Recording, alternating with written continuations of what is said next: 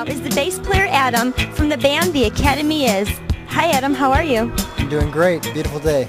Yes it is. And how is it on the Honda Civic tour? It's been a great tour so far. I mean, we're friends with all these bands, and we have been for quite some time, and so it's been back to basics, you know, a lot of hanging out, a lot of fun, and the shows have been incredible. It's the biggest tour we've ever been a part of. And speaking of music, what is your all-time favorite song? My all-time favorite song, wow.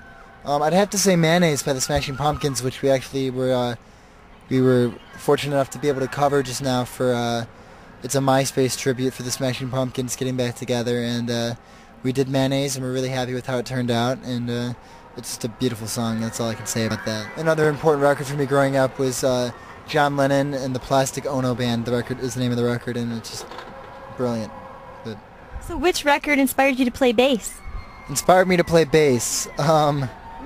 That's a whole nother question. I think Saves the Day, Through Being Cool is the record that inspired me to play bass. Just Evan, their bass player, was just entirely brilliant, and I just wanted to capture that. Paul Simonon from The Clash also is just a big influence of mine, and that's a good question, though. It inspired me to play bass. I like that. Now let's talk about your old-time friends, Gym Class Heroes.